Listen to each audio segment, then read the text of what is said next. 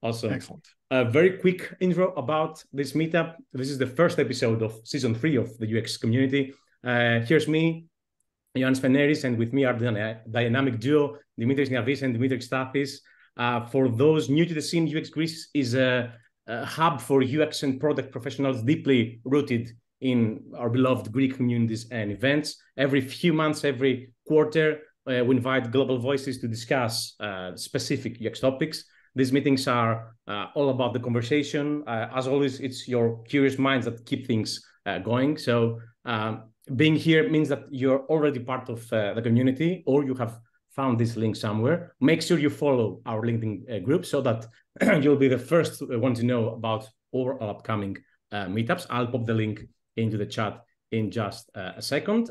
Major kudos to our sponsors, Janssen Labs from Scratch Studio and the UX Prodigy for fueling our gatherings, but also providing some very, very cool books as gifts. And here's the drill to grab one.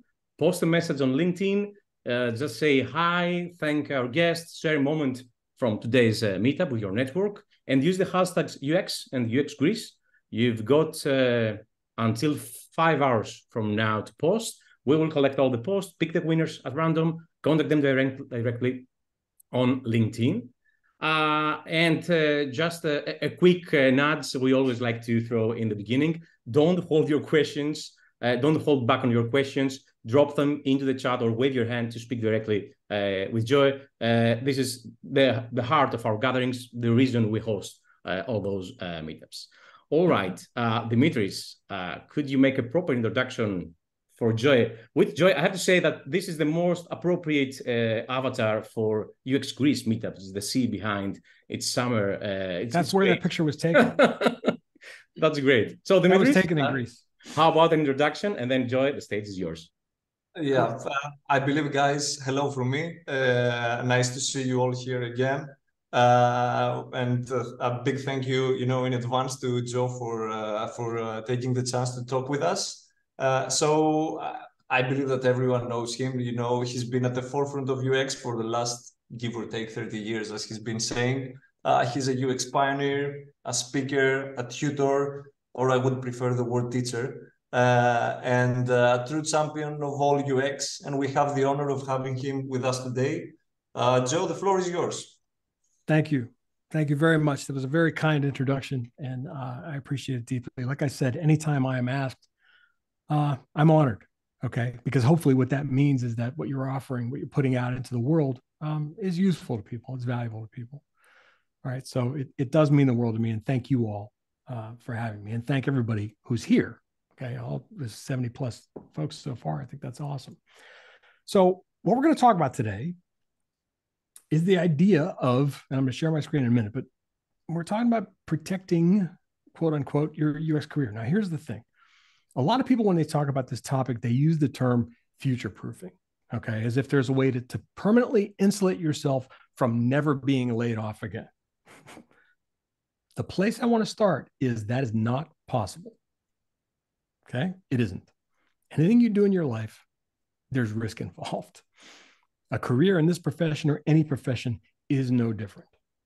But what I can tell you is that all the things you're going to hear from me today are ways in which you can absolutely strengthen your position wherever you work, right? Even if you're a freelancer or whatever, hoping to not have your client pool dry out. It's the same game, all right? There are ways that you can make yourself valuable to people, to departments, to businesses that nobody talks about for reasons I don't really understand, but I'm doing my best to put an end to that.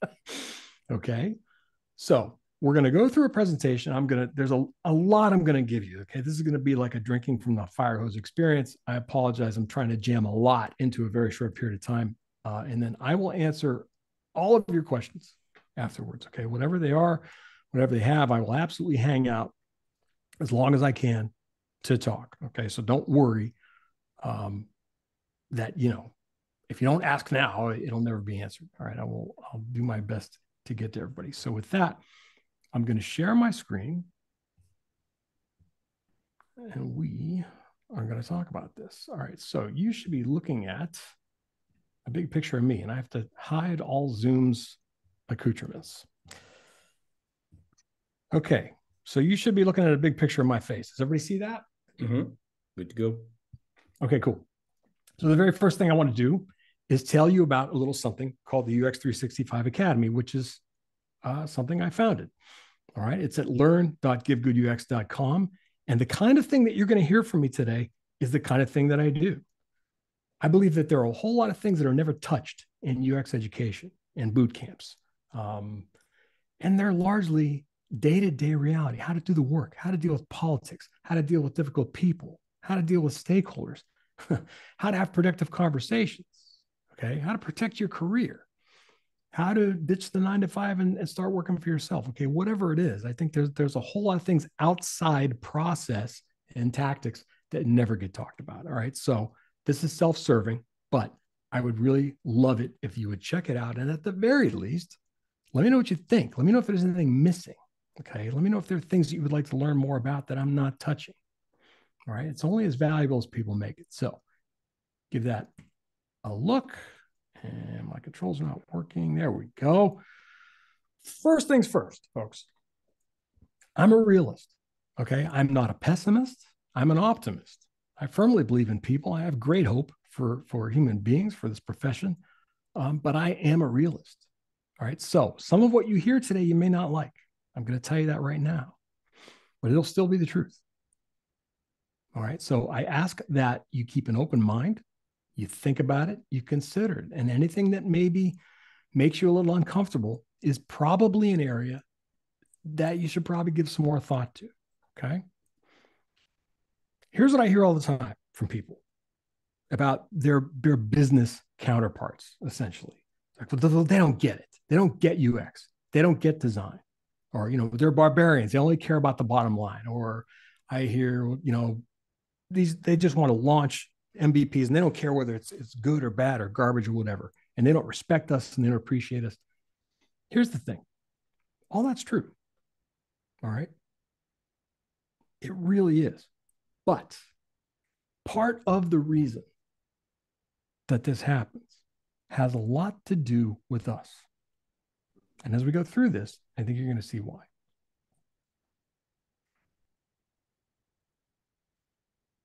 My essential premise to you up front is this.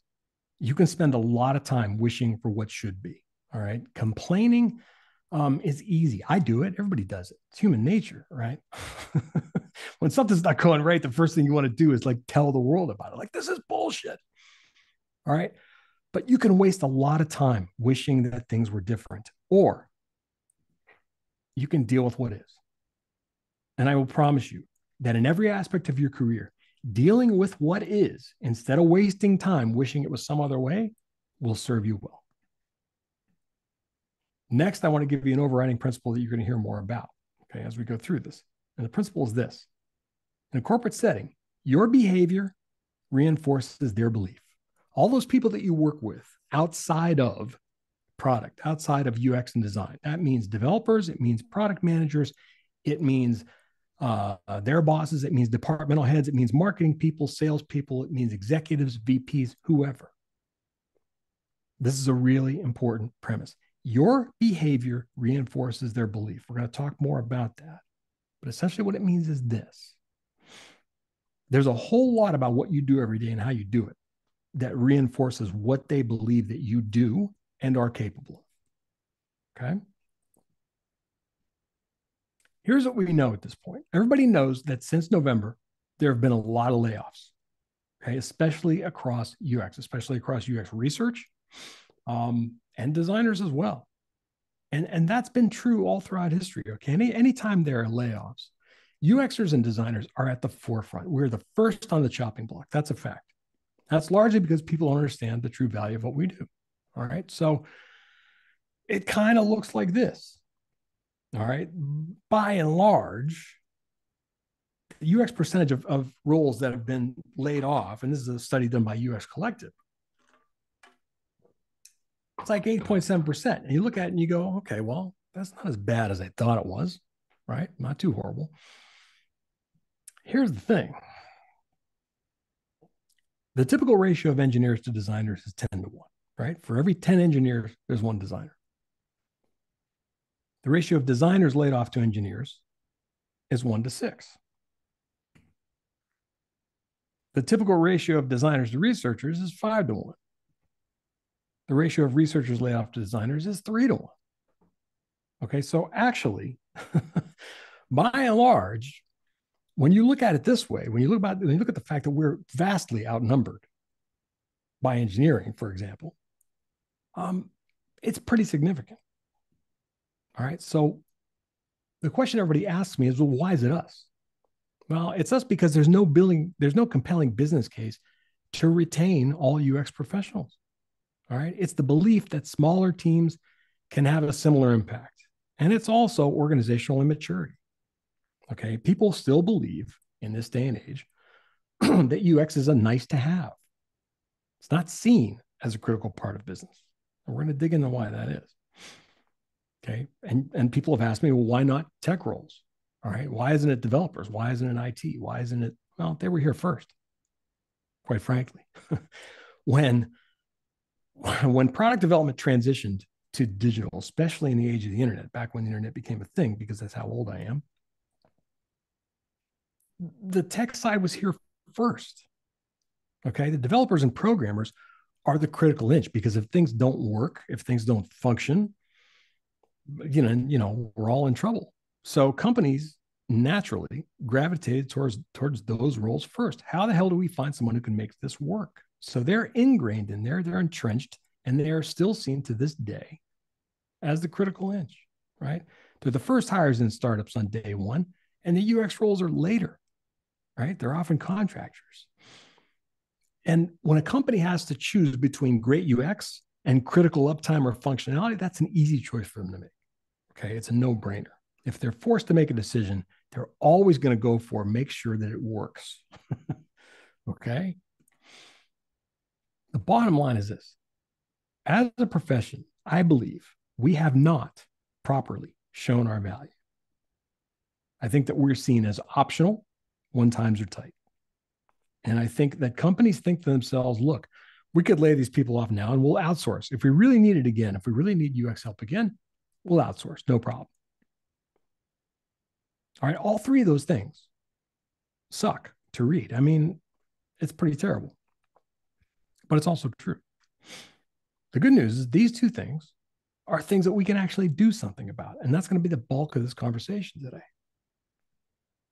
So number one, how do you show your value to other people outside your role? How do you get them to see that what you do is valuable, not just to the organization in some nebulous way, but to them personally? How can you help them get them what they want while still doing very good things for users, for customers? You start by accepting a very simple premise that is critical to your career trajectory and longevity. Users did not decide to hire you. A business did. Users do not pay your salary. A business does. Users have no say in whether you get laid off. A business does. Are you with me? Okay. You feeling where this is going? That's an inconvenient truth, but a truth it is. If you work for a business, all right, the primary objective of most businesses is to make money, period. It's their reason for existing. It's the reason they exist. It's the reason anybody goes into business in the first place. Why? To make money. And here's the deal. Even if you go into business where the goal of the business is to help human beings, which a lot of them are, you still have to make money in order to survive long enough to help people. You still have to make money to pay your lease and your employees and your insurance and everything else. Okay, these two words, there is no departing from these two words. And I think folks on our side of the fence quite often overlook this fact. All right, if you're going to do work that a business deems valuable, you need to know where its money comes from and how it gets spent. And nobody's explicitly taught this in university programs or boot camps or online courses or anything. And again, I'm making it my mission to change that. So I want you all to understand as we go through this, I'm not blaming anybody. I think that you were all shortchanged in terms of the way you were trained to do this work. All right. But you also need to expand your focus to parts of the business that you are likely unfamiliar with. There are opposing forces at play in every single business. Okay. The one thing that nobody talks about in companies is that they have all these departments, right? Companies by design have built-in opposition because you have all these different departments responsible for very different things. They all get rewarded in different ways for achieving different things. So by design, what you want and what they want are two different things. Okay, by design. So to experience opposition, to have people argue with you about what the right thing to do is, isn't necessarily some strange, annoying thing. It's the direct result of how companies are built and organized. It's their organizational nature. Okay. UX design, we're over here. Business and management is over here. What are we focused on? We're thinking about launching new products, improving existing products. We're thinking about new features and functionality. They're thinking about cutting costs to make our numbers and make our investors happy. They're focused on increasing revenue. They're focused on doing more with less. Okay, their goals are not yours. When we talk about what we do, all right, we spend an inordinate amount of time on social media and everywhere else talking about users and research and UX and UI and code to some degree. This is all the other stuff that a business entity and all the people within it who don't have UX or design roles are concerned about. Are you starting to see the issue here? It's a little lopsided, right? We're a small piece of a very larger pie, larger area of concern.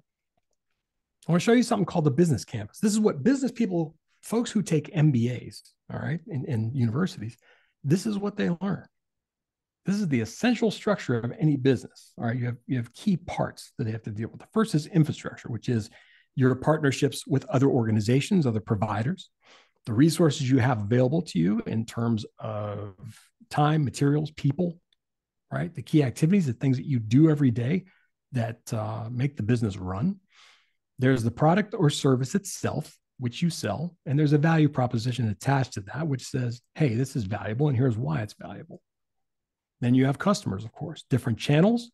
You have different types of customer relationships. You have different customer segments. Depending on the size of the organization, that could be massive, all right? I deal with a lot of financial services and healthcare organizations.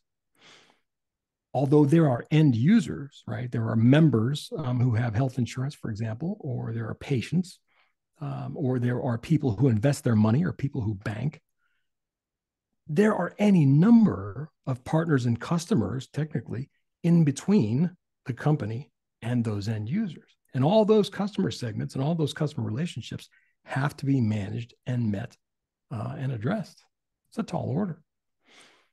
And then finally, you have finance, which is essentially cost structure, which supports your infrastructure and your product or service. And then you have revenue streams, obviously, which comes from your customers. My question is this, and it would be great if somebody just sort of shouted it out. Which areas here are we typically focused on, us, UX design? What do we care about? Customers. Customers. Anything else? Product. Okay, customers, products. Customers, products, technology, and money. Right. Business.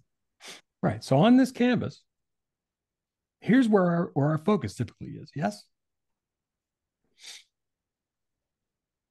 Which areas really drive business decisions? Remember, you're outnumbered. In a company, you are outnumbered. You're in the minority. What really drives business decisions are these two things: cost structure and revenue streams. Everything, every single decision made by people outside our profession starts and ends with these two boxes. So a lot of times Okay, when a manager or somebody shoots down a proposal you have for improving UX, the immediate conclusion you will jump to is, well, they don't get it, or they don't understand the power of UX, or and sometimes I've met a lot of people who take that personally. They're like, well, it must be me. I'm not very good at this job, or something like that. Or you take it personally, right? You take it as a failing.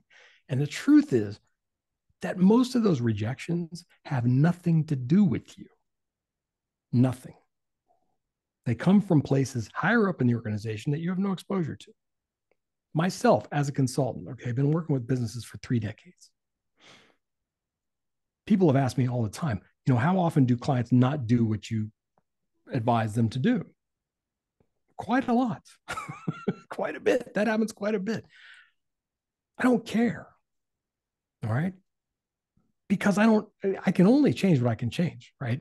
I only have the amount of influence to say, look, here's what I think is happening here. Here's what I see. Here's what I think you should do about it. Here's how I think it's going to hurt you if you go down this path that you're talking about going down, or if you don't do these things, here's how it's going to hurt you. That is the limit of my ability. If a VP that I've never met decides that they are not going to spend this money, no matter how valuable everyone thinks it is, I have no control over that. And what I'm trying to tell you is that a lot of times the decisions that get made that put UX work off, okay, or minimize it or reduce it, a lot of times have nothing to do with you. Absolutely nothing.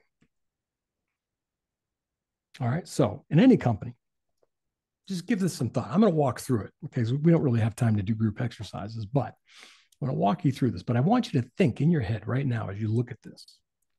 In your company, what does each side want? Okay. What's the business's focus? What's their goal? What are they planning for? What do they care about? What are they researching? And what are they measuring compared to what you are? Okay. Let's walk through this. There are opposing forces at play here. The business is focusing on their business model as a whole. They're focused on revenue and cost. We're focused on the product, on research, on design. Their goal is stability and profit. Our goal is great UX and UI design by and large. Okay. They're planning for profit strategies.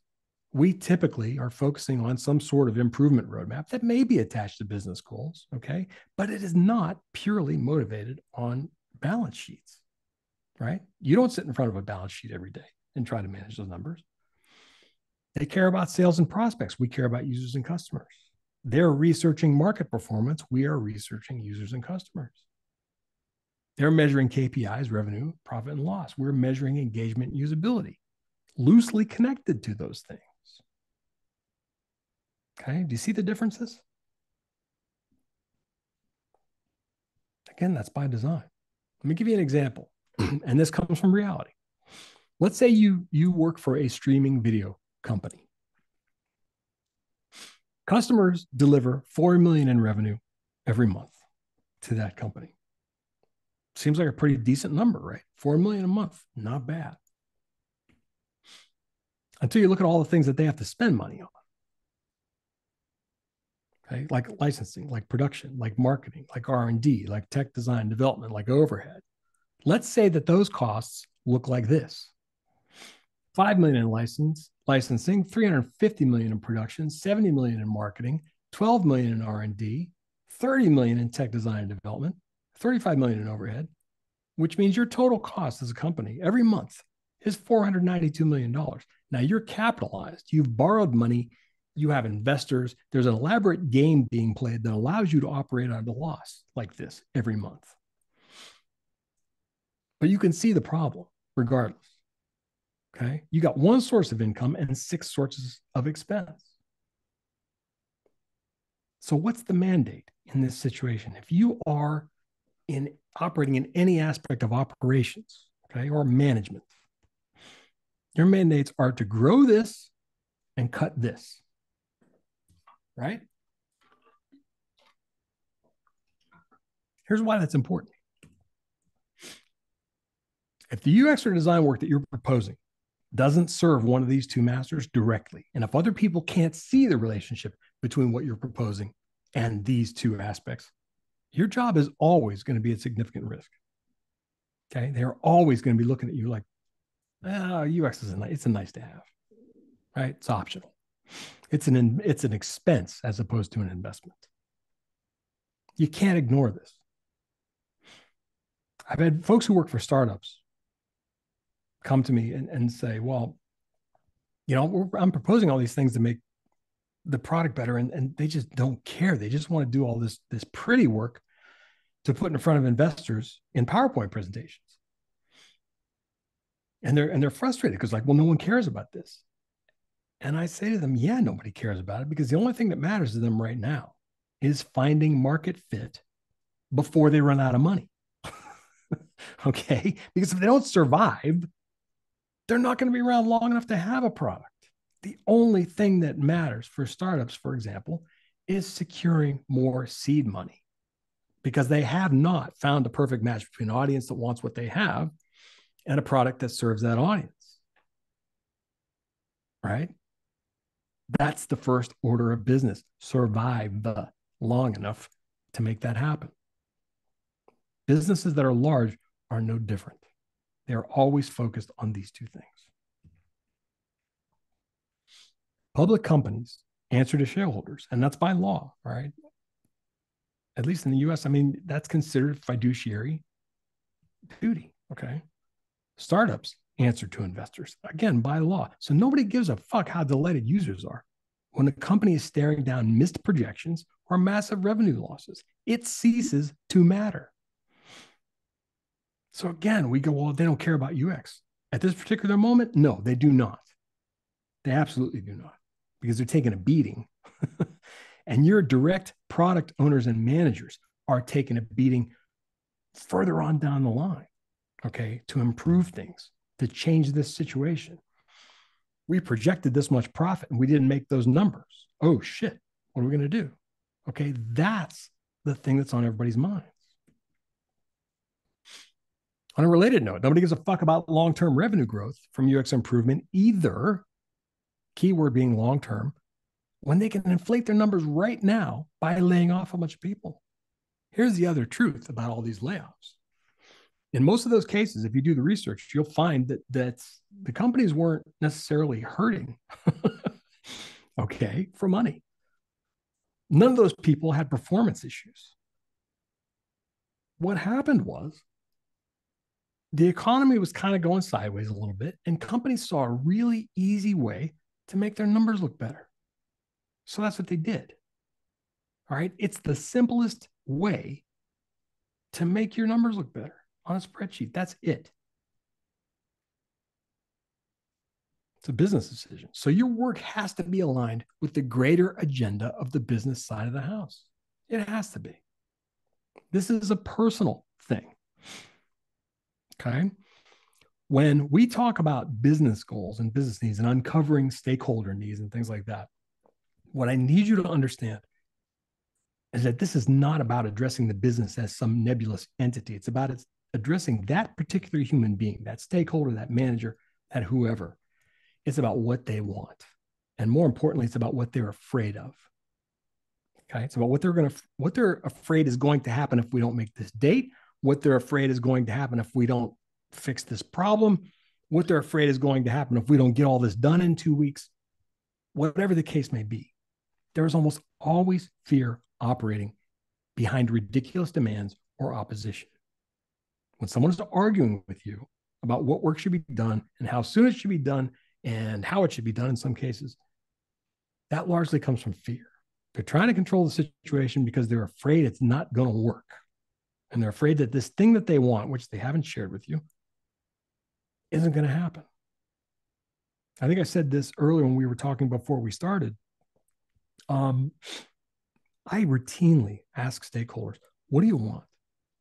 And they'll give me some nebulous answer about, well, our business goal for this quarter is, and I'll say, that's not what I asked you. What do you want personally? What do you need to happen at the end of this engagement so that you feel good about what we did here? So that you feel like the time was worth it, the money was worth it, the effort was worth it. What outcome do you need to get so that you can relax your grip and feel more comfortable with what's happening here? That's a very personal conversation, and we are not trained to ask it. But I am telling you that you have to get in the habit of asking it. It's not about what the business wants. It's about what that person wants and needs to happen. You got to start asking it that way. All right. So here are some questions based on what we've talked about so far that you should ask yourself. Get in the habit of asking yourself. Have you seen your company's quarterly financials? Do you know what they are? Have you seen the profit and loss projections for the quarter, the year? And if you work for a public company, this stuff is all made public. Okay. Common knowledge. Are you aware of customers doing less business this year than last year with your company? Do you know how stock is trending or performing? Do you know the current and potential areas of business your company's going after? Do you know the company's cost structure? Do you understand where its profit margin comes from, where it makes the most money, right? And where that margin is lean? What products and services essentially return next to nothing? Do you know what that profit margin is? Do you know how it's maintained? Are you aware of any legal or policy constraints your company is facing right now? If not, you have no clue what opposition is already in place to thwart your job security. Okay? Because all those things I just mentioned on that list are things that drive layoff decisions. You're at risk. Okay. And by not digging into that stuff and not learning about all that stuff that I just mentioned, you're at risk. Okay. You're ignoring reality. And again, it's not your fault. No one ever said this shit out loud. I don't know why. Again, I'm trying to change that. All right. Everything I'm giving you today, you can use to your advantage. It's going to strengthen your position. It's going to strengthen your ability. It's going to change the conversations that you have with people outside your profession. And hopefully, it's going to get them to understand that, hey, you're more than just someone who like makes things look better. All right. If you're not aware of those things, you can align your suggested improvements with what that business wants, what that person wants, their goals, their assets, their market position, constraints. You're also not going to get cross-functional support or inclusionary ideas from other departments because they feel like you don't understand their priorities. Okay, for as much time as I spend talking to UXers and designers, I spend an equal amount of time talking to business people in other roles, in other positions. And what they tell me by and large is that I feel like, the UX folks, they don't get it. They don't understand what we're dealing with. They don't understand why we have to make these decisions. And I blame them as well, by the way, because they're not sharing it. Every manager I've ever talked to who said that to me, I've said to them in response, well, okay, have you told them what it is that you're after? And then I get this sort of sheepish face, like, well, it's like talking to a 3-year-old, when they've done something wrong. It's like, well, I don't know, I guess. All right. So yeah, it's their responsibility to tell you. But if they're not sharing, you got to go get it for your own sake. Okay. You're never going to be able to convince a manager or product owner or executive to invest in a feature or research or any other kind of design UX proposal if it doesn't address some of the things that we talked about. All right. You're going to find it tough to choose metrics that really demonstrate design value and true ROI. That term gets thrown around all the time. And I'm going to tell you all something right now that I want you to take to heart. That same bullshit example that goes around the internet about $1 invested in UX yields $100. I want you to abandon that right now. I want you to never say it again out loud to anybody. UXers and designers love to keep pushing that meme and that example. It's bullshit. Okay. It's bullshit. It has no basis in reality. No executive can relate to that. It's not concrete at all. And the math itself involved in that study is fuzzy. Okay. So forget that. The bottom line here is that if the metrics that you're championing, if the things that you are suggesting they go after are out of step with what those people want, what the company wants, you're the only person that cares about it. All right. If you can't demonstrate a solid understanding of the business, you're not ever going to be seen as someone who solves business problems. You're not going to be seen as someone who increases business value through design. And that is what you are there to do. It's why they hired you. You're going to be seen as someone whose job it is to make pixels look pretty. I've had researchers tell me that people in other parts of the business think that they're responsible for UI design. Okay? That sounds ridiculous to say it out loud. As ridiculous as it is, it's still true. If they think you're a pretty pixel pusher, guess what? That's who you are. Doesn't matter what you really are. If that's what they think, that's who you are. Perception is reality. All right. And if that's who you are, you're going to be first to go when layoffs come around. Now, what are you supposed to do with all that? Holy shit, Joe. That's a lot of doom and gloom. That's a lot of stuff that I never really even thought about. It's okay. It's okay. Because like I said at the beginning, there is an answer for all that. Okay. There really is. The first thing you do is you act instead of react. Okay. It's like the Cobra Kai thing. Strike first, strike hard, no mercy. Where do you need to be to know what they know when they know it? Okay. What meetings are you not a part of right now that you need to be, that you need to invite yourself to if no one else is going to give you an invitation?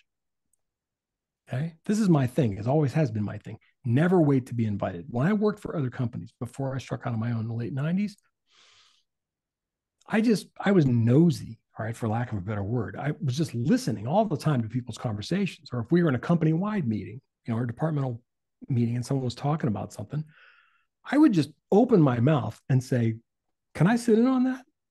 I know it's not directly related, but I feel like some of the things we're doing probably needs to serve those goals. So it would help me do a better, more informed job if I learn more about what's going on. Okay. And that's what you do. You're asking for a seat at the table under the guise of just learning. Hey, can I learn? The real reason you're doing it is so that you can get some intelligence on what the hell is going on around here, so that the next time you have an opportunity to speak up or solve a problem or suggest something, you're in the room when it happens, right? Someone says something and you can pipe up and say, well, you know what? We were talking about something a day ago that might help that, and here's what it is. It's uncomfortable at first, okay? But you got to be in the room. To have any influence, you got to be in the room in the first place. And by the types of questions you ask, especially if they're more departmental outcome focused, business outcome focused, like the stuff we just talked about, you're going to get a very different reaction. First, people will be surprised that you're speaking to that at all. You're the first UX person I ever met that ever asked me that question. The next thing that'll happen over time is that they'll see that you get it. And then pretty soon, over time, after you've done some things that have gotten some results, they'll start coming to you first instead of you going to them. All right. But the key to making that happen is this very first step, which is you cannot wait to be invited into those conversations. Most internal UX teams operate at what I'd call operational maturity. Okay. There are lots of UX maturity models. This is a simplified version of all of them. Companies that run at an operational level, it means the majority of their time is spent putting out fires. Okay? These are functional problems or development problems. We're trying to keep our heads above water, right? Check the boxes, done. Most places operate at this level, even the ones who say they don't, I promise you. The next level up is tactical, which means the majority of our time is spent solving user or business problems, okay? The holy grail is to be purely strategic, which means the majority of time is spent determining what the right problems are to solve in the first place. The majority of time is spent saying, okay, is this worth doing? What's it going to get us? Should we spend time and money and effort on this?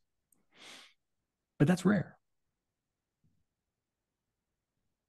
The longer you're stuck at this level, okay, the more strongly all the incorrect assumptions and beliefs about what you do are reinforced across the organization. All right, if you're stuck in a tactical role, then your work will be seen as tactical. Your behavior reinforces their beliefs. Remember that? Whatever you spend the majority of your time doing is what you are. And sometimes it is hard and it takes work to transcend this.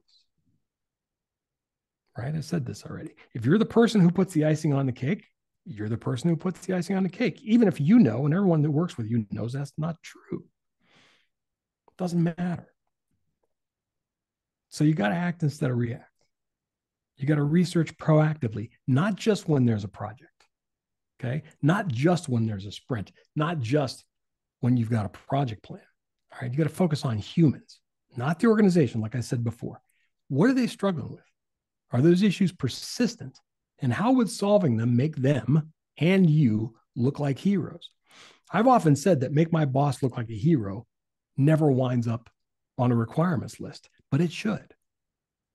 It should, because it's one of the most surefire ways to involve yourself at a deeper level in the organizational decision.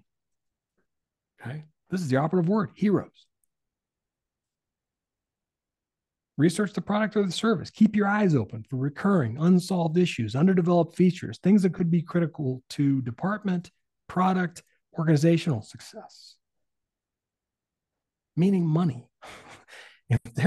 If there's somewhere where the company is bleeding money and it's something that you know could be solved, right? Self-service instead of call center, for example. I don't know. But if there are opportunities that you see, that means you can go talk to somebody about them. And you don't go talk to them and say, I think it would be much better user experience if we did this. You go to that person and you say, look, from what I can see, we're spending this much every single month, which feels like an astronomical amount to me in support. And I feel like if we did a better job of surfacing some of the answers to common support questions here, we could probably save at least a quarter of that. All right. That's a conversation that you want to have. That's how you talk to somebody when you want them to listen to you. You get a very different reaction. You're researching to even or better the odds. Okay. What do you know that can help bosses and higher ups place significantly safer bets? Find that and share it continuously, even if nobody listens, even if nobody takes you up on those offers. It doesn't matter. You got to get in the habit of constantly floating ideas. I think we're taking a risk here, and I think we could mitigate that risk if we did A, B, and C. Let's do this little piece and test it for a week and see what happens. Okay. Don't wait to be asked for this. May I add something here? Yes. Sorry. Do this in writing. Have paper trail for this. It will help you down the road. Sorry about that. No. Don't be sorry. I couldn't agree more. Okay. Always do it with a trail. Always. Okay. But the key is you can't wait to be asked. And you also can't say to yourself, oh, well, I'm new or I'm junior or I'm whatever. Bullshit.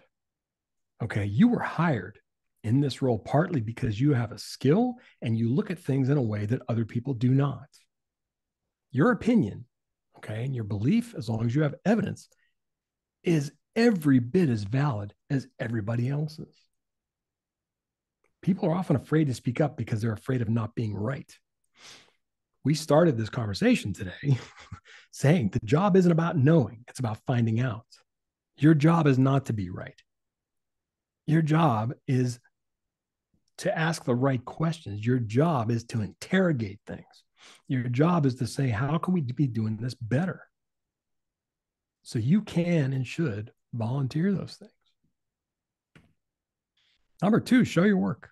And here's what I mean by that. Get it in front of the right people at the right time. You can set up sessions for your team to share its findings and recommendations. Invite people who have influence. Invite decision makers, people outside UX and design. I have one team that I worked with. I had them set up what they called a lunch and learn. All right. So twice a month, they rent out, they grab one of the conference rooms, and to their credit, the company's willing to cater lunch for it. And they invite people all over the company just to come hang out. Here's the stuff we're working on. Here's what we're achieving. Here's some of the outcomes, or here's what we're learning. And they're just sharing it. And what inevitably has happened over time is that a lot of the people in that room who have kind of stopped in on these sessions are like, I had no idea you guys were doing that. And in a big company, it's even more true because people are really spread out, and everybody's focused on their own corner of the world. Nobody knows how awesome you are unless you make it a point to tell them. Okay. Nobody knows what outcomes you're achieving or what great things you're doing for customers and for business unless you tell them. Create a regular stage for your work. Share discoveries, share insights, share solutions, share outcomes across disciplines and departments. All right. And solicit ideas and feedback. Invite people in. All right. Build a sense of purpose, of collaboration. And when you do this, you have to speak their language, not yours. That means you lead with outcomes, results, impact, not UX jargon, not UX best practices or principles. I don't know if I have this in this deck, to be honest with you, but I'm going to say it out loud anyway. One of the things I hear often from people is they're like, well, we have to educate them. Again, I want you to strike that word from your vocabulary. It is not your job to educate anybody. Nobody is asking to be educated. No matter how you present that, no matter how diplomatic it is, no matter how kind it is, it's going to be insulting. That's how it's going to land. Okay. You don't know anything. I have to teach you. There is nothing to be gained from that approach. You're not educating anybody about anything. What you're doing is you're inviting them into your world and you're saying, here's what we've been doing. And here's how I think it can help you. In case you don't know. That's it. There's no education taking place. Nobody wants to learn UX best principles. They don't care. All right. So even right down to the language we use, the phrases that we use to describe our work, you got to put everything you talk about in terms of language and labels and phrases that all those other people outside what you do will understand. Again, no one cares about this. You got to focus on your message. All right. If you're talking to VPs or department heads or product owners, your essential premise is this. Look, I know you folks are placing any number of bets on this company or this product or this service on any given day. This work that I've done or this work that I'm capable of doing can help you place safer, less risky bets with more predictable outcomes. That is something that they care about. Not improving UI, not improving UX, not giving people you delight or a better experience. Okay, this is what they care about. This is what you have to speak to. All right, or you say, I think we can save this amount or make this amount or increase market share or decrease customer churn by doing this thing that I've been thinking about. That's how you present yourself. That's how you pitch work that you want to do. Okay, you get a very different response to this. So next, how do you change the way they see you? Here's my question. How do you present yourself online? For those of you that do post, if you post regularly on social media and you post related to this discipline, to UX or design, how do you do that? Here's a lot of what I see.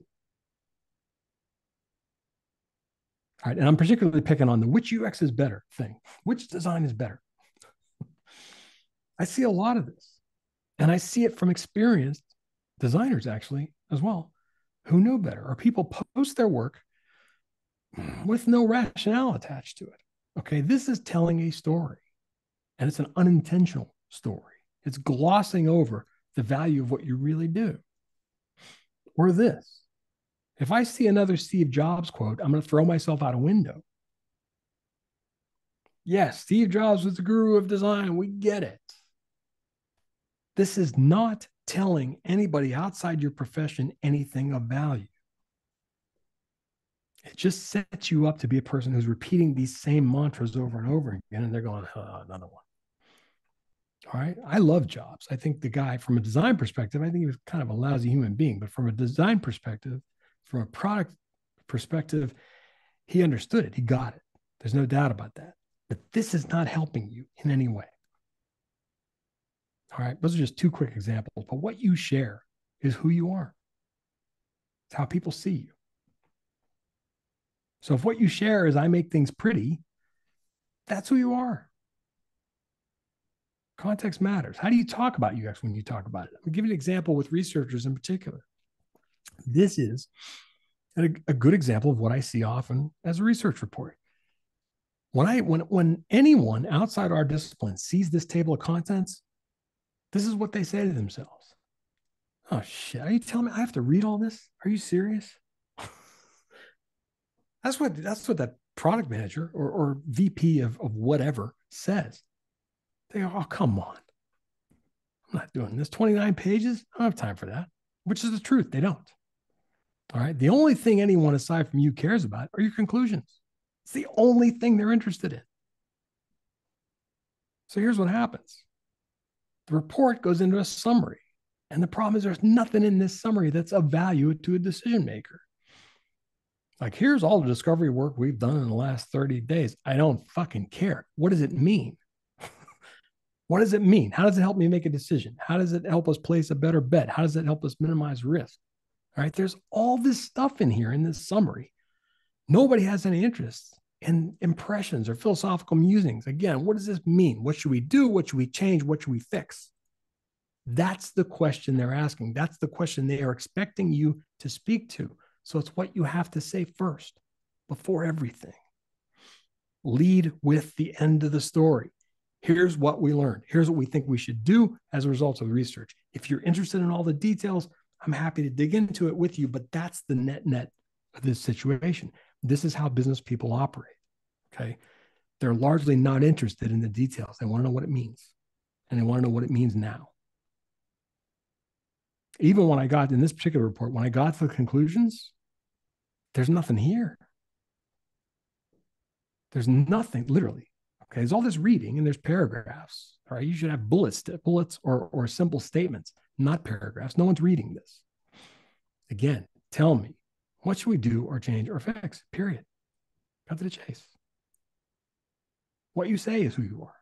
All right. If what you say paints you as a research nerd in love with researching, instead of what that research can do to help managers, do or achieve, it's who you are. Okay. What do you spend most of your time doing at work? Right? Lots of folks are spending a lot of time in Figma. That's kind of the gig, which I get, right? That's the tool. That happens to be the tool of a lot of folks, and there's nothing wrong with that. But you got to be careful.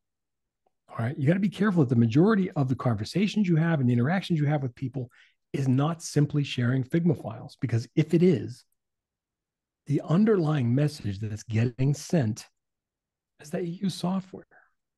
All right.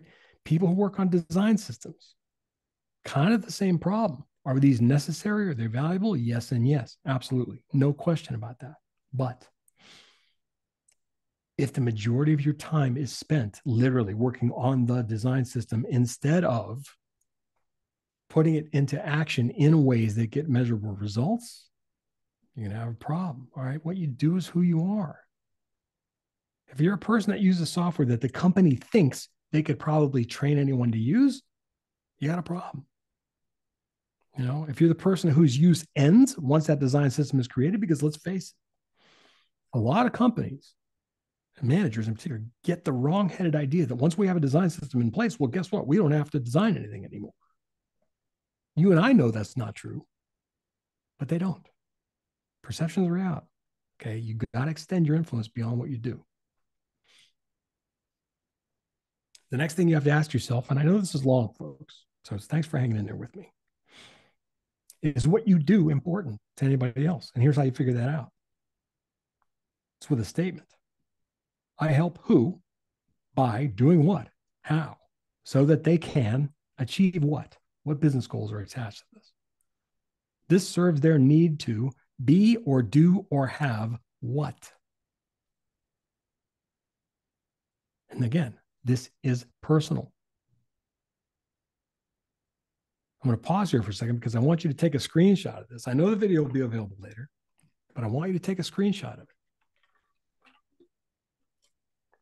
And I want you to take some time to answer it for yourself.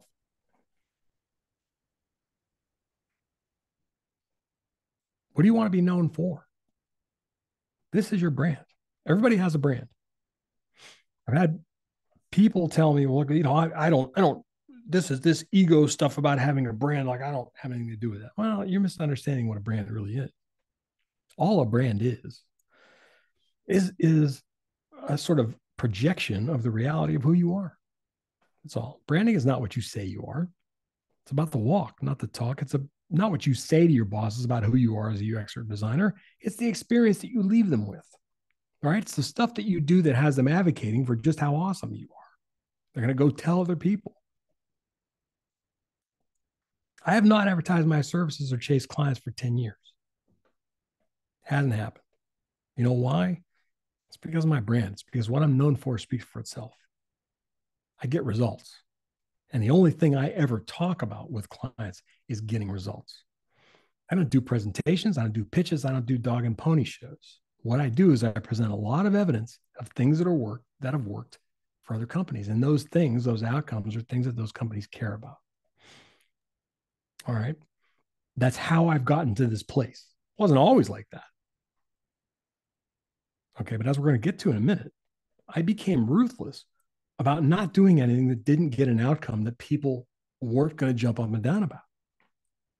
You know, I felt like I either wanted people to clear their schedules for me or kick me out of the room, because anything in between is unmemorable. I mean, it's not worth my while.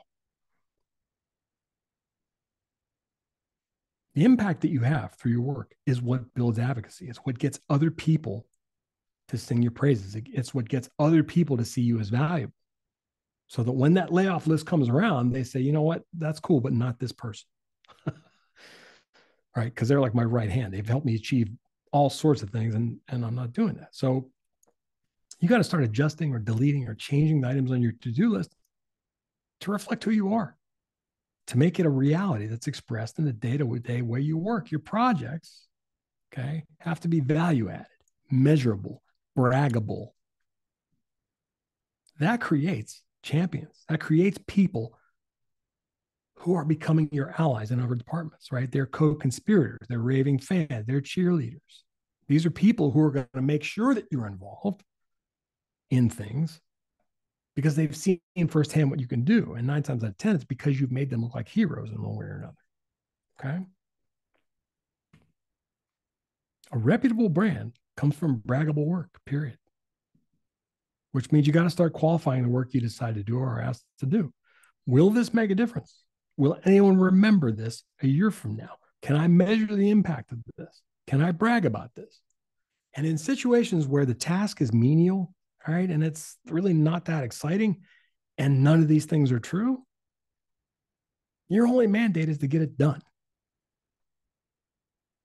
Okay, I learned this from a friend of mine said this years ago, and it really resonated with me. He said, look, sometimes the most perfect anything has to be is done. These are situations where that's true. Okay. If it's not going to help you, if it's not going to be something that everybody's going to be proud of a year from now, it's not going to be something that most of the people outside your department are going to be going, wow, that was really something. It's really not worth every shred of your emotional energy. Okay. It isn't. You got to get on to things that are. You change perception by leading with value. You cannot ever stop trumpeting outcomes. Again, the talk is irrelevant. Your walk is what tells people who and what you are. So you have to make sure that they see and hear and remember your successes at every conceivable opportunity. And you have to make askers. Anyone's asking you for something, qualify their requests politely, okay? You don't say, well, I'm not sure that's really worth doing. What you do is you ask them, okay, sounds good. Tell me what outcome you expect from that work. Tell me what has to change or improve when we're done with this, right? What do you want to see happen? Because that's what dictates the work I'm going to do. I want to make sure that I get you what you want here. If they can't answer that question, then you need to do everything in your power to make it wait until they can. Because that means they don't know why they're asking for it in the first place. You want to try to deliver braggable value or die trying, okay? That value is your brand. It's currency. It really is. It's like money, okay? It increases trust. It decreases second guessing. It decreases micromanaging. Once you show people that you can get something they care about, that you have power to help them get something they care about, which you do, the nature of the relationship changes, okay? Now, you're not going to get those all the time. If for those of you who follow baseball, I mean, most batters strike out more than they hit, okay?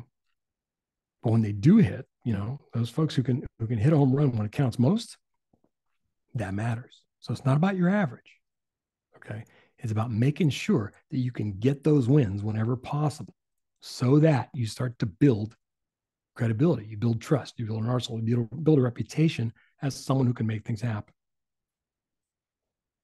And you got to be seen and heard. You got to get comfortable essentially wearing sales and marketing hats, not in the traditional sense, right? But you got to see everything you do, everything you produce, everything you deliver. It's a pitch for your work. It's a pitch for what you're capable of. It is a demonstration of the potential of what you have to offer for change, for impact. All right? Create public postmortem content, share outcomes. Okay. And not just the projects where you won, show the ones where you learned, right? Which means I don't like to say losing. Okay. My thing is, I think you either win or you lose, or you win or you learn, rather. Okay. Share that for the entire organization. Let them see what you're doing. If you don't sing your praises, no one will. It is entirely up to you to step up and wield that influence on the rest of your organization, whether anyone asked you to or not. Again, not in an arrogant way, not in, I need to teach you all something. In, look, we just did this. My team just did this thing, and we really think this is worth sharing because we learned something valuable, and here's what it is. And you got to be understood. Use their words, not yours. Jargon builds walls. Acronyms build barriers to understanding. Both serve to obscure meaning, okay? You need to call things what they call things. I literally, when I'm with clients, I don't even use the word UX if I can help it. Okay? I just don't.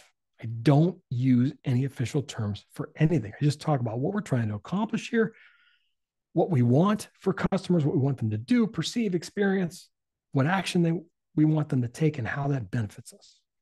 Right? You gotta sort of bring it down to everybody's level. And with deliverables, less is more. All these massive detailed proposals, diagrams, customer journey maps, I'm telling you, they only guarantee that business folks are going to ignore them. When they see all that complexity and all that detail, they're going to go, oh, God. Because they think that in order to understand any of it, they're going to have to read all of it. They're going to have to absorb all of it. And that feels like an impossible task. And quite frankly, it is an impossible task. Most people don't understand this the way that you do. It's not second nature to them the way it is to you. You feel like it's obvious, right? We feel like it's collectively feel like it's obvious. It's not, I promise you. People sit and nod their heads and agree to all sorts of things they don't understand. You got to keep it simple. The more detailed, the more complex, the more wordy that your prescription gets, the less likely the people who really need to read and understand it are going to do so. You got to stop following orders and you got to start making meaning. Any task can be turned into gold. I really believe this. All right. It's a question of whether you choose to stay inside the parameters of the request. Take it, redefine it, expand it, give it meaning. You don't have to accept mundane as a given. All right. Simple tasks a lot of times will hide big possibilities. So instead of focusing on what someone wants from you, figure out why they want it. And redefine and redirect that work to address what it is that they want. Right? Again, this is personal. Don't ask to be told no. When a stakeholder is insistent that something be done their way, don't argue, okay? Don't waste your breath insisting that it has to be a different way. You create an additional approach, which means you do it their way and you do it your way, and you show both. You present both, you test both. Now, people go, well, that's more work. Hell yes, it's more work. It's also necessary. They can't visualize what you're describing. But a lot of times when they see it, they will recognize that it's better.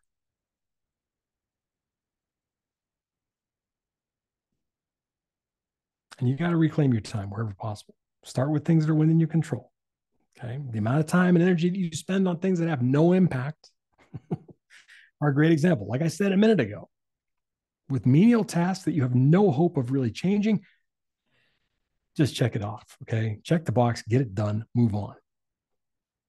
Get real, think small, ask for and work on less. Okay. Instead of insisting you need 2 weeks for research, for example, redefine the scope. Say, look, I need a day. I need a half day to talk to users. Reclaim all that time that you spend arguing with people. Reclaim all that time you spend trying to get them to see your point of view. Screw that. Spend it somewhere else. If it's not braggable, you either improve it, you postpone it, or you finish it. What you do right now either enhances or detracts from your track record and the perception of your value.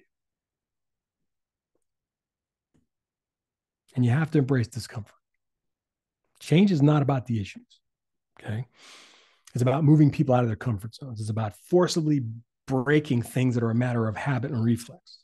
Behavior forms belief, remember? Politics is a fact. I had someone say to me literally an hour and a half ago, I really want to work somewhere where there isn't all this conflict, where there aren't all these politics. I got news for you. That place doesn't exist. Even in the best companies, cooperation and compromise are a requirement if you want to do anything that matters. Okay? We collectively have got to come down off this UX pedestal, stop educating people, and start working to find valuable middle ground. Okay? Start having conversations instead of lecturing.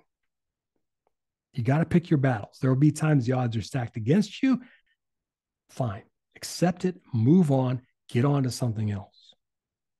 Like I said, clients don't always listen, all right, when I propose things. I don't care. It doesn't matter to me. I've done the absolute best I can, and that's how I judge the work, not whether or not they implement it. I don't care whether they implement it. That's up to them. It's not my call. And you got to tell the truth, especially when you think no one wants to hear it. A lot of the folks that you're talking to are surrounded by what I call yes men, because it's usually men who do this, who are just giving people the answers they want to hear. Your truth builds trust. It does, especially when it's inconvenient. And you don't need more budget. If it's going to deliver impact or wow, you got to find the time and do it anyway. People say to me, well, they won't let us do any user research. And I say, can you do desk research? And they say, yeah. I said, well, why aren't you doing it? Well, because there's no time in the schedule. I don't give a shit. You got 8 hours in a day. I guarantee you can take an hour somewhere and do a little bit of research on your own. You can do that. No one is preventing you from doing that. All right. There's always something that can be done. Always.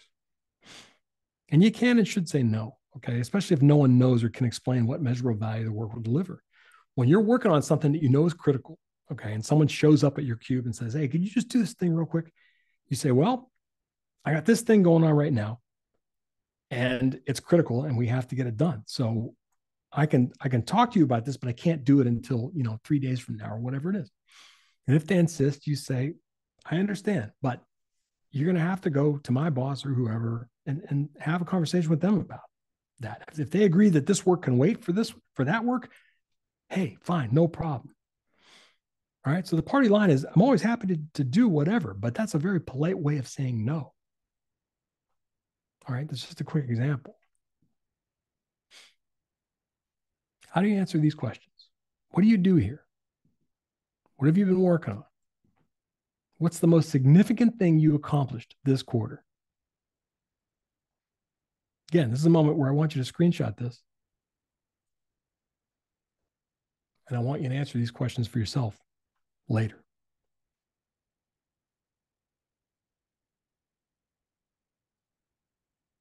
Here's the thing. Your answers should be couched in things like this. I made things better, made things faster, more accurate, more productive, more efficient, more effective, more profitable, more cost effective. Okay? Those are the metrics that matter to people outside your discipline. Those are the ways you answer that question. That's what you're leading with. Outcomes first, tasks and activities second, always. I'm going to say it one more time. Your behavior reinforces their belief. This is your job. This is your career. This is your life. Okay. The only person who stands to benefit most from everything I just gave you is you. You can waste it wishing for what should be, or you can live it dealing with what is. And like I said, of the two, the second delivers incredible results. Okay. And quite frankly, it delivers a lot less stress and a lot less heartache. Stop dreaming, start driving. That's a line from a David Lee Roth song from a million years ago, but I love it. I love it because it's the truth. Okay. You have more power than you think. All the stuff I've just talked to you about is tangible. It's real. It's possible. It's information you can get. That's all I got for you today. And this little book is kind of in line with everything we talked about. And it's 10 of the things that I learned along the way in doing this that have been really, really helpful along similar lines. So if you want a copy of it, it's free. Shoot me a DM. LinkedIn or X is usually where I hang out. I hate to say X out loud. I really want it to be Twitter. Send me a direct message and just say book. And if you want to say hey and ask me a question, that's cool too. But all you have to say if you're feeling shy is book. I'll hook you up with a copy. All right. Thank you all so much for your time, for bearing with me. I know this was long. No one wants to hear me talk for that long, I'm sure. But I hope it was useful to you. And with that, I'm going to stop the share. I'm sure that everyone wants to, just continue talking for hours and hours, forever and ever. I think that this recording is going to be something to start your day with and end your day with. Start from this recording and, select what we are going to deal with today. And then at the end of the day, recall on what you did and be prepared for the next day. Stop dreaming, start driving is a great quote. It's just a different way of looking at what you do. Yeah, exactly. Huge appreciation for sharing with us such valuable insights today. Do we have some time to discuss Okay, yes. Great. Absolutely. We have a lot of questions in the chat, but first of all, do we have any volunteer that wants to just raise his hand, open the camera, open the microphone, and throw a question directly? Any volunteer? That'd be easier, yeah. This is a discussion, so let's start the discussion. The last question I see here on the chat is Sotiris, if no one else wants to let's start. Take charge.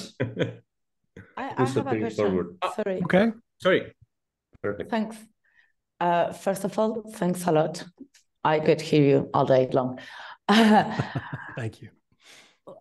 If I have no numbers, if I have no data to ensure what I can improve with this hard data, how can I, because I'm an external or a consultant, something away from the company, how can I prove some of these things? Or there isn't always hard data attached, okay?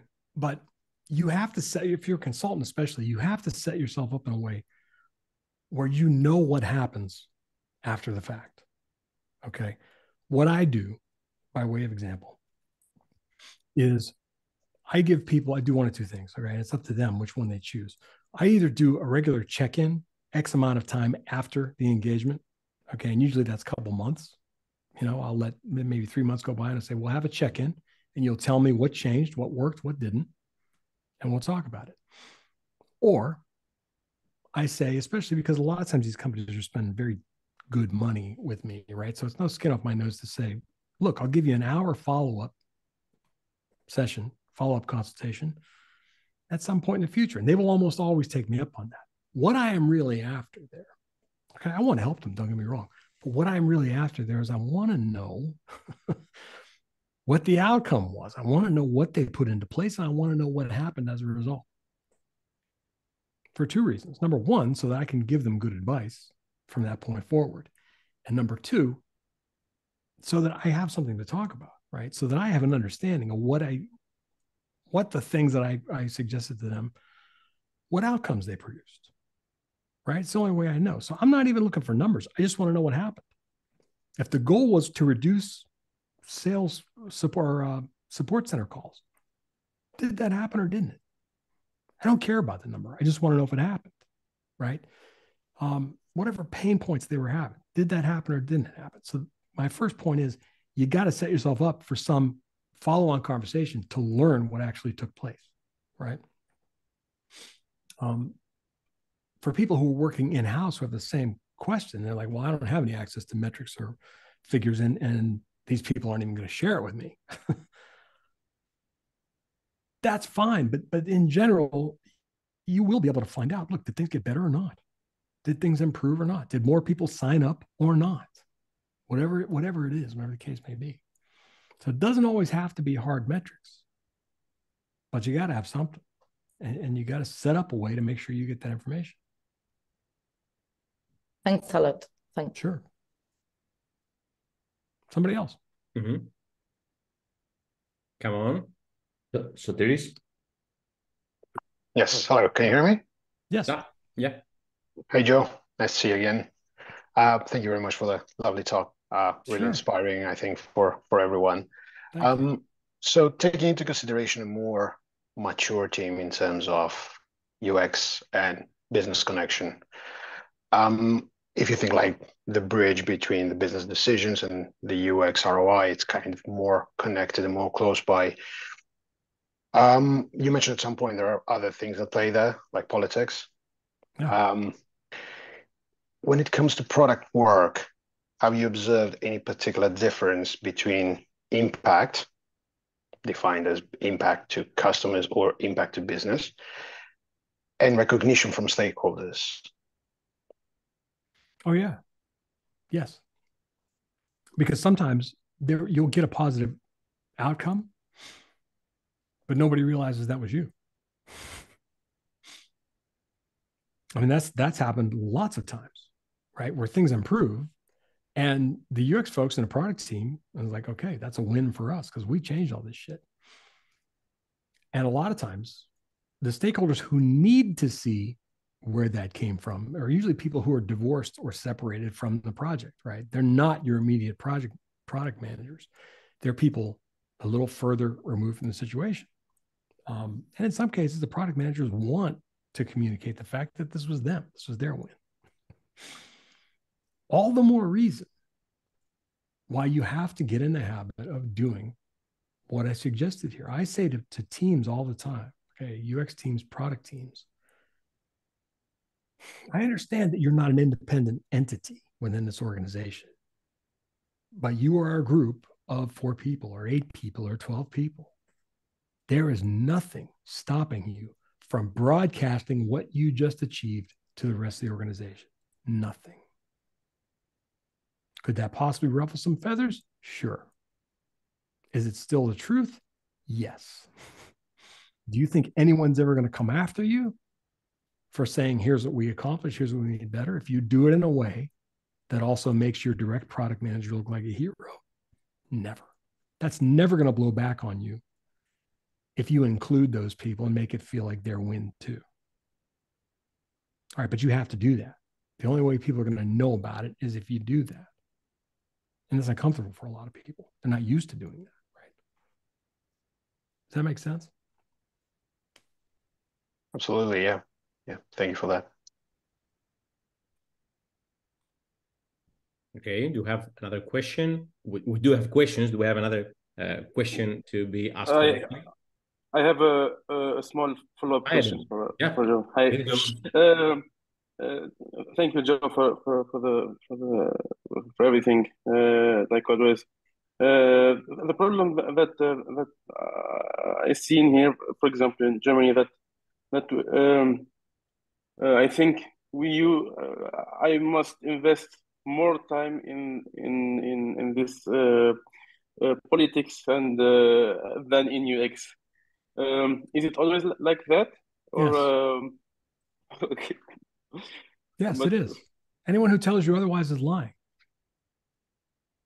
That is always part of the equation. Why? Because human beings are involved. The minute you involve more than 2 people, there are politics by nature. And that's because human nature is, okay, well, I need this thing. And what I need is not necessarily what these other 2 people need. So sooner or later, intentionally or otherwise, people start angling towards kind of trying to get their piece fulfilled, right? It's natural, it's normal. The more people that you have involved in product, the more of that there is. the larger the company, the more of that there is. We've been taught that this is a bad thing, okay, that we have to avoid it. If you avoid it, you don't have a hope in hell of transcending it. So yeah, you have to be involved, but the key is not fighting, all right? The key is finding out where all that shit is coming from. When there's opposition, when there's argument, when there's people jockeying for position and trying to make sure that their important thing gets addressed, you got to find out what's driving. I have said to people verbatim, all right, especially people who are sort of loud and brash and insisting that it has to be their way, right? And sometimes these are product managers, sometimes they're team members, sometimes they're executives. What I say, and I keep my voice even, just like I'm talking to you right now. I don't ever raise my voice. I don't ever get excited. My thing is calm in the face of all storms, right? No matter what is happening around me, no matter what crazy shit people are doing or raising their voices, whatever. I say, look, just tell me honestly, what are you afraid of here? What are you afraid is going to happen?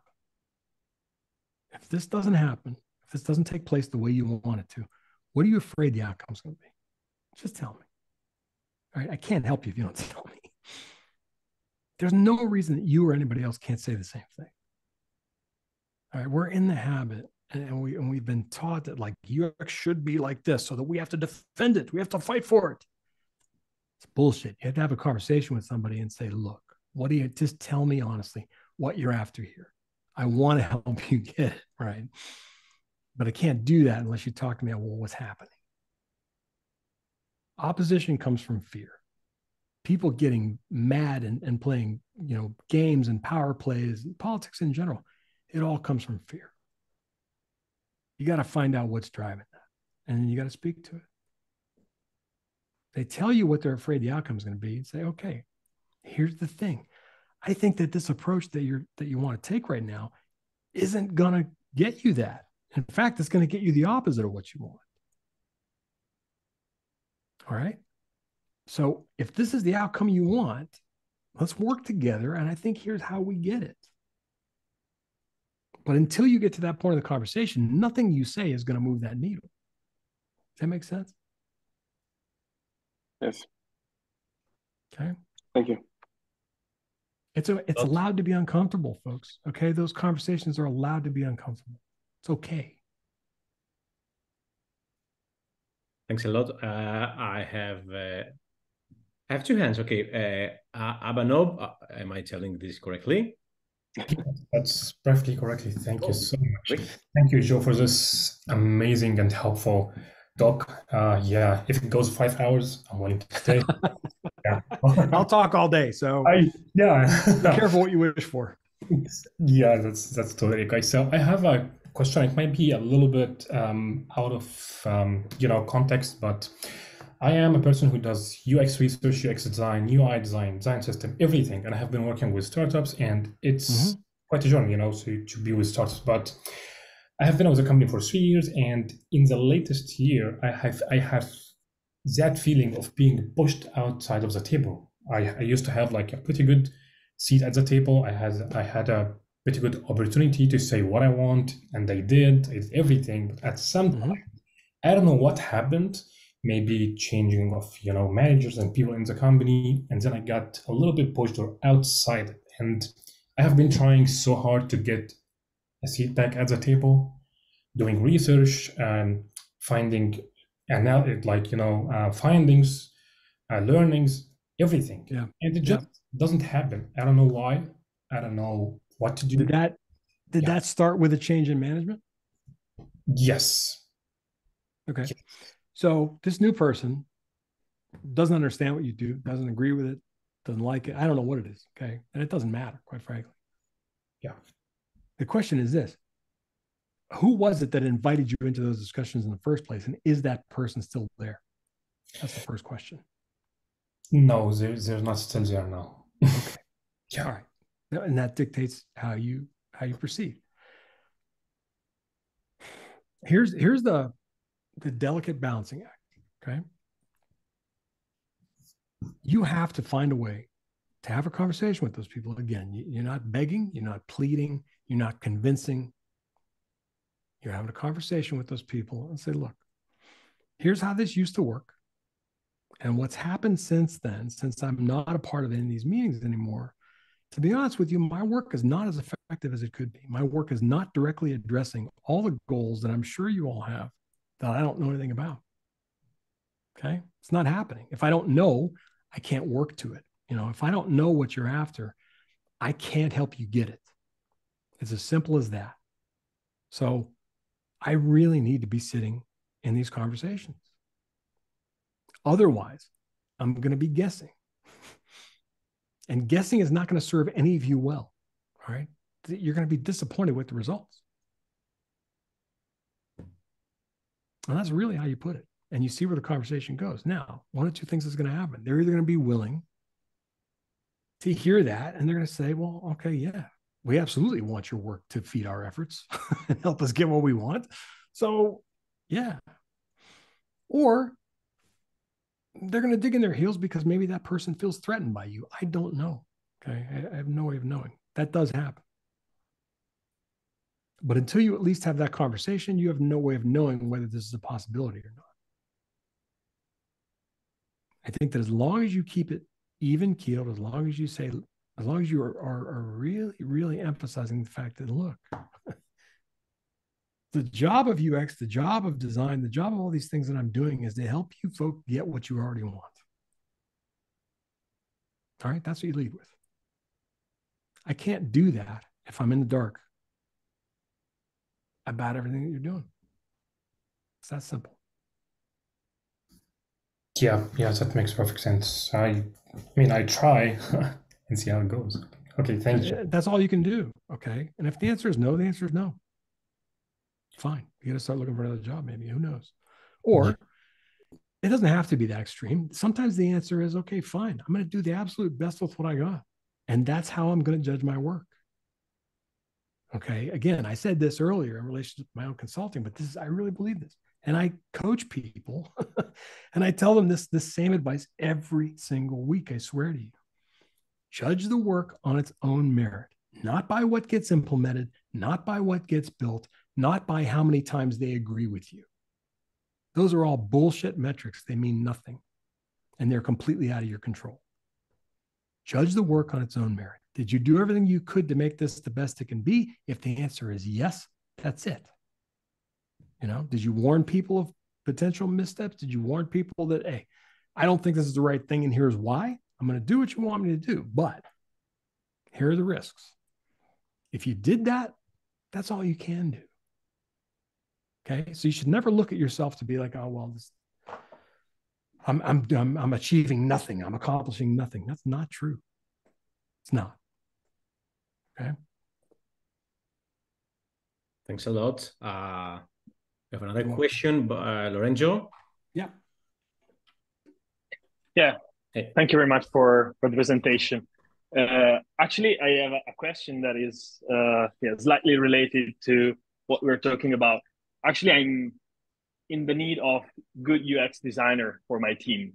And I find it really hard to find them, especially in Greece. And I don't know what I'm doing wrong. If I'm not looking into the right places, or what's your criteria? How are you advertising that position? What do you want them to do? So for the last year, I was trusting HR, and the result was not very good. Even if they don't know shit about this profession. Nothing, next to nothing. I mean, virtually nothing. Yeah. So yeah. Also, I also tried to work on the hire process. So now I'm like sending an exercise to the person I want to interview before the interview, just to select people. But I see you're not very convinced about that. No. So yeah, can I ask some advice on that? And this is not about them, okay? Anyone who knows me knows that I don't believe in design exercises, okay? But this is more about, here's the part nobody gets. As an employer, as the person doing the employing, this is about you as well. That exercise is not going to get you what you want, I promise you. All right? It's not going to give you the certainty that you want. It's not going to tell you the kinds of things that you need to know either. But don't you think that the exercise can tell me like implicit thing about the person. So, for example, I don't ask people, I don't give a time frame for doing the exercise, and it's really interesting for me to know if a person spent 1 hour or 10 hours or 12 hours on the exercise, for example, to understand how how much time they think that specific exercise would need. No. No, because number one, you're asking people to work for free. That's a huge investment. Okay. Which means just by the nature of the thing, okay, that person, I promise you, no matter how this comes across, that person is going to feel like, Jesus, they want me to do all this work to get a job. You are never going to get that person's best because they're already in a state and a frame of mind, an emotional place where they're angry with you. Okay. They're feeling resentful already because you're asking them to do way too much work. What you want is you want to learn about that person in context of what they'd actually be doing. So the first part is a conversation. And what you ask them about is not about their skills or their process or any of that bullshit that shows up on typical interview questions or HR has or any of those things. What you ask them about are, when a company has this kind of problem, you just set them up with a problem. All right. When we're trying to achieve this particular result, how would you go about doing that? That's it. That's the extent of the question. And you let them walk you through how they would do that. What you are looking for in that answer is you're looking for someone who doesn't assume that they know what the right thing to do is. You're looking for someone who is going to do, who says, well, first, I would want to learn more about the company and the product and the customers and what's been done in the past and what's worked and what hasn't. You understand me? Those are the kinds of things that you want to hear up front in an initial conversation. The mistake that most interviewers make is they go straight to process and they go straight to artifacts and they go straight to activities. It doesn't mean shit. You want someone who is going to think through, all right, how do I solve this problem? And who do I need to involve to solve this problem? Right? So the kinds of questions you ask matter a great deal. So you have an initial conversation around that. And then what you do is you bring that person in, or you have them do some whiteboard work. All right. And personally, I believe that you pay them for a day. You say, look, can you spend half a day with my team and let's work on something together and let's see how it goes. Now, I've had companies say to me, well, that's an investment. Like, we can't spend that money. And I ask them, how much money are you wasting with all these people who have to go through 6 rounds of interviews with this candidate? How much time and energy and money are you wasting with all the people that have to review the output of these design exercises? I promise you, it's more than what you would spend to pay that person a nominal rate for half a day. And you'll learn a lot faster, okay, whether they're capable of doing the work or not. I say that as someone who has routinely helped companies hire people. I think the hiring process in this industry is broken. And I don't think it serves the employers either. It really doesn't. It's wasting your time as well. That's my 2 cents. Yeah, thank you. Thank you very much. All right, get to reality. Make it easy on yourself. Get to reality, is what I would say. Thank you. Thank you, Lorenzo. For what it's worth, folks, I can hang out until 2 o'clock. If you want to stay that long, that's entirely up to you. It's not my show, so. 2 o'clock, so that's 20 minutes. 20 minutes. Okay. Yeah. Let's use those 20 minutes. We have a lot of questions. Lorenzo, do you have another question, or do you have your hand? Let's hear from somebody who hasn't. I agree. Alex and Ben. Okay, I'm not sure who's first. Alex, I see you first. So. Hello. First of all, I want to thank you for your talk today. I found it really interesting. And I just want to ask a follow-up question in terms of design tasks when interviewing, because for me, as a person who's interviewed for a couple of jobs and I've been asked to carry out some design tasks, is a bit of a red flag, especially when I'm asked to work on my assumptions, not having that sort of valuable insight to hand.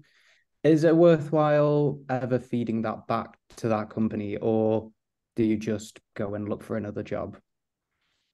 Both. In some cases, you have to do both. But what I tell candidates all the time is that when you get a design challenge and you don't have enough information to execute on it, number one, let's just go down that path first. The first thing you come back with is a bunch of questions. All right. You say, look, I'm happy to do this, but to do it effectively, here are the things I need to know. Right. And you ask a set of questions. One of two things is going to happen. They're either going to come back and give you answers and say, okay, well, this, and this. Or they're going to say, well, we're not going to tell you that. You just have to do the challenge. That is a red flag, okay? Because it's a bullshit premise. There's no way for them to accurately judge whether you're fit for the job if you're operating without context. All right. That means one of two things. It means either that they don't know what they're hiring for really, or it means that they're looking for something specific in your work and they're unwilling to tell you what it is. Either way, that is not a trusting situation. All right. So you do kick it back and say, look, I'm happy to do this, but here's what I need to know. Right. And then if the answer is no, then if you can afford to, not everybody can afford to do this when you're looking for a job. Okay. If you can afford to, you say, well, I'm going to have to decline. And you do. Right. Because it won't serve you. I know people, when you go down that route, most people I know have gone down that route and have gone through literally 4 to 6 rounds of interviews and they didn't get the job. And the reason they didn't get the job is because there is massive context missing in the hiring process. Right? Not only will they not get the job, 20 other people who apply won't get the job either because the team doesn't know what it's looking for. People hiring don't know what they're looking for. They haven't properly defined that yet. And that's rampant in this industry right now. So there's nothing wrong with saying, okay, I can do that. Can you clarify these things for me? I don't think that's an unreasonable ask. Thank you. Thank you, Alex. Question from Ben. Ben? Hello, Joe. Thanks for the talk. And I have some of your courses on Udemy already, so they are quite good. So everybody should check them out. Question is, like now I just feel less and less motivated with the company I'm working with. So I've decided to move on, improving my portfolio and started to look for a job like early next year. So do you have any advice, like how I should spend the time, like the 7 working hours, like before I send the quit email? Because I just feel like I should make full use of this time, just yes, you should. all the knowledge for my next job. Again, I mean, look for opportunities where you can do things that matter. Start making sure that you can tell stories in your resume, in your portfolio that matter. Okay, all the things that I just talked about today, even though they're relevant to be an employee, they are absolutely 100,000% relevant to a portfolio and a resume as well. Okay, I say this all the time to people. Every single bullet point on a resume, for example, a CV, every single point should not just be a laundry list of I did this, responsible for this, like blah, blah, blah, whatever. It should be a statement of intent. A resume and a portfolio, these are sales pitches. So every single bullet underneath whatever job you held should be accomplished this, made this better, improved this by doing whatever it is that you did. All right. The very beginning of that sentence is always, here's what I made better, faster, cheaper, more efficient, more profitable, whatever it is. That's what you're looking for. All right. And that is how you use your remaining time. If you feel like you don't have enough compelling stories like that to tell, you need to start looking for them before you quit. It's hard to get the result like KPI and the metrics to put on my resume. If you have them, great. If you don't, who cares? Did anything change or not? Did anything get better or not? Okay. Generally, I don't care about the numbers. If you have them, that's awesome. A lot of people don't have them, but they do know that something changed. Sometimes that's internal, right? I spearheaded an internal process to change the way that we worked, and we cut down the amount of team rework by 30%. I mean, that's a thing as well. That's not a product facing thing, but it is sure as hell an employee thing, right? That makes you valuable as a person. So even changes you've accomplished internally by doing things different, those stories are worth telling. Thank you. Thank you, Ben. Valentina with a question. Hello, Joe. A quick question. Yeah. A quick question for me is about educating oneself on business. So what is the best way to talk common language with stakeholders? Thank you. Learn about business. Okay. I would love to say that I have this in place already. I don't, but one of the things I'm really trying to do is I want to establish a mini sort of design or UX MBA for people in this profession. All right. I want them to have the basic business education that all business majors have. That said, it is worth your while to take any and all sort of business focused courses that you can get your hands on. You know, Udemy, I'm sure, is full of them. All right. Learn about strategic business decisions. Things like I showed you, like look up the business canvas and look up everything around it that sort of brought it into being. You know, anything that Michael Porter has written about strategy, for example, is well worth your while. You know, all those kinds of things. But anything you learn about business, anything coursework and stuff that is aimed at business folks as opposed to UX folks, go there. You're going to feel like you're out of your league. It's all going to feel foreign to some degree, but it's really, really important. Thank you. Wonderful. Thank you, Valentina. Anastasia with a question. Hello, everybody. First of all, nice seeing you all. Thank you very much for your presentation, very inspiring, and thank you, Ioannis and Dimitris, for your hosting. My question is, when you first talk, let's say, with a client that comes to you for my services, let's say, in my point of view, in my mind, I have it that there are times that I understand that it is my job to ask questions until I discover what they need and what they want. And if I make the wrong questions, I will change until I find, until I fight it. Right. What happens when sometimes I feel that I spend way too much time and there was not a concrete outcome of how I could actually help them. And what's bothering me is that I feel that they either actually don't know what they want, or maybe I was failing at finding what they want. How can I separate those cases? It's hard. I would say if you're asking them concrete questions, okay, about what brought them to you in the first place, and you're still not getting answers. For example, the one question I lead with all the time, no matter what they come to me with, okay, they say, we need to redesign this, whatever. I ignore whatever they say they need to do. I'm going to be perfectly honest with you. I just kind of ignore that. I pretend that statement didn't even exist. I understand.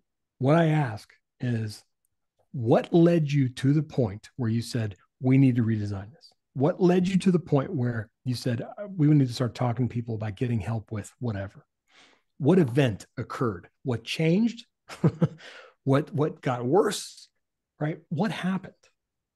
There is almost always an event of some sort that is driving the fact that they're talking to you. Something happened, something took place, or something has been taking place over a certain period of time, right?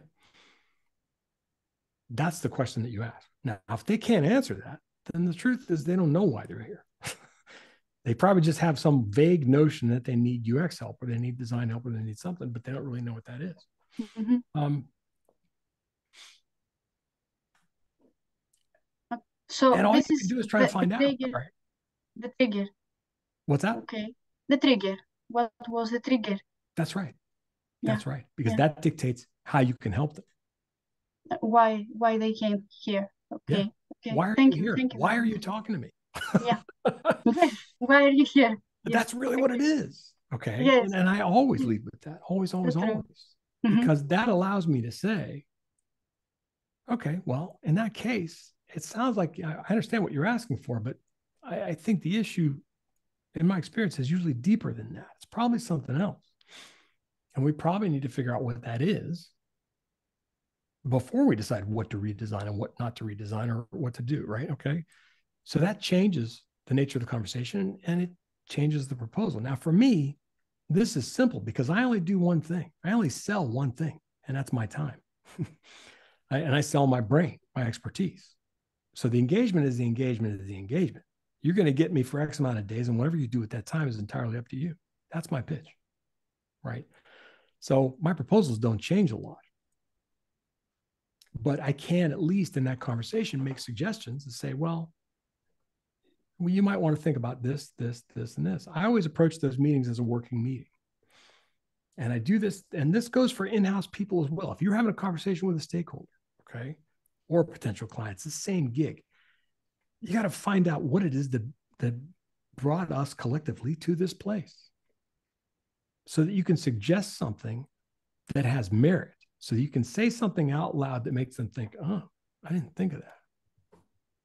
That might be worth doing. Every meeting to me is a working meeting, even with a prospective client. I'm trying to give them a sample of what it's like to work with me. So I'm giving them advice on the spot. It's not the whole enchilada, or it's not everything, but it's a piece. It's a piece, so they understand. Now, if they still insist that they know the way forward, I'm out. Okay, I'm out. And I learned that lesson the hard way. It took me far too long to start doing that, okay, in my career. But you got to learn to say no to people who don't know what the hell they want. More importantly, you got to say no to people who don't know why they want those things, you know, or why they're talking to you in the first place. Those are the people who will waste your time. They will not pay you enough. They will ask for far too much. And it just won't be worth it in any number of ways. They'll prevent you from finding better clients, quite frankly. Thank you, Anastasia. And we have... Thank you. Thank you very much. You're welcome. We have one last question, Konstantinos. Hi, Joe. Thank you so much for this presentation. It was really insightful. So I want to ask something about, we talked about earlier about laying offs, and we realize that more and more companies are outsourcing their workforce. So I would like to ask, as a designer, is it a better, I work for a consulting agency dedicated to a client. Is it better for me to stay at the agency and try and work my way up, or joining an in-house team and, you know, work from there? I mean, it feels like I'm not connected enough with the product and with the team at the client. Mm-hmm. And it feels like sometimes this for me is a step down in my evolution. Well, you got to define what that means. Okay. What do you want your career trajectory to look like? If it's a step down, in what way? Clearly define what that is and what that means.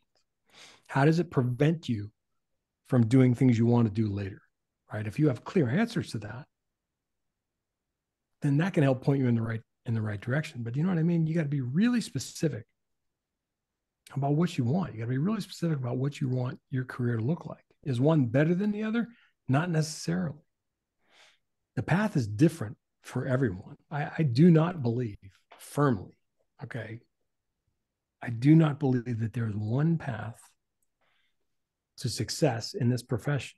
And I don't believe that one path is better than another. What I know for a fact at 55 years of age is that there are no wrong turns, okay? There are none. The only mistake you can make in your career is not being honest with yourself about what you want, okay? It's not being honest with yourself about how you want to work, how you want to engage with people, how you want to be treated, all sorts of things, right? Those are mistakes. Everything else is a course correction. That makes sense? Yeah, it does. So the only way you're going to know whether you're progressing or not is having a really clear picture of what you want and what it's going to take to get there. The path is different for everyone. Sometimes you won't know, All right. This is my point in the whole wrong turn analogy. Sometimes you won't know. All right. You won't have a sense of whether you're moving forward or backwards. The only thing you can do in some cases is keep playing it forward until it comes clear. Because sometimes it won't for a while. The road will just be foggy and eventually it'll part and you go, okay.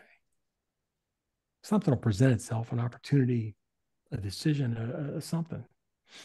You know, and you'll go down that path and you'll discover something. It's always going to be messy. It's never as clear cut as everybody wants to make it be, you know. We want these perfect recipes for how we're supposed to live our lives or do our work or have successful careers. It doesn't exist. It's messy. It's a million course corrections. One thing I heard years ago, and this is cliche, but I'm going to say it anyway, because I literally didn't know this. This was a long time ago, admittedly, but I always had the sense that when they launch rockets into space or whatever, I mean, this is all programmed. Everything's on a very specific set course. It's all planned out, right? The thing goes where it's supposed to go. What I did not realize is the degree to which when a rocket gets launched to, the moon or whatever, it deviates from course like thousands of times, not a handful of times, like 1,000 times. All right. It just continuously goes, oh, I don't know where I'm going. And they have to bring it back, like, no, it's here. And they veers again. And they're like, oh shit, bring it back. That's kind of like, that to me was one of the greatest metaphors for life, for career, for all this stuff that we're trying to navigate. Okay.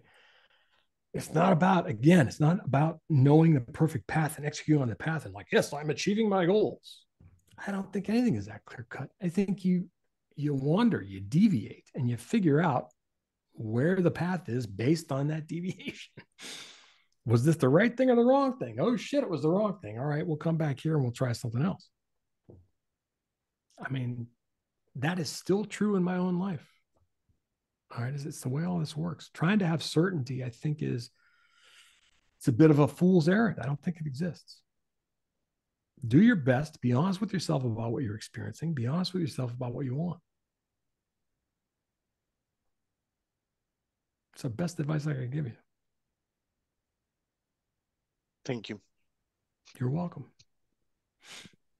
Balance is not just finding the right spot, but always try to find the right spot by getting to another direction or another direction. So balance is always try to find balance, not just find the point and stick to it. That's right. I mean, you see the Buddha behind me there. All right. What I love about this philosophy and what I've always loved about it at its core, despite how people misinterpret it, there's no such thing as a perfect state. All right. What they describe as enlightenment is nothing more than being aware. Okay. It's being present. It's being honest about the reality of things. It's understanding that pain is inevitable, but suffering is optional. Are you going to make missteps? Yes, of course. But the only time you suffer is when you beat the shit out of yourself for that instead of learning from it and saying, okay, I probably shouldn't do that anymore. I should probably go do this. It's practice. They think of what they do as practice, which means it's never done.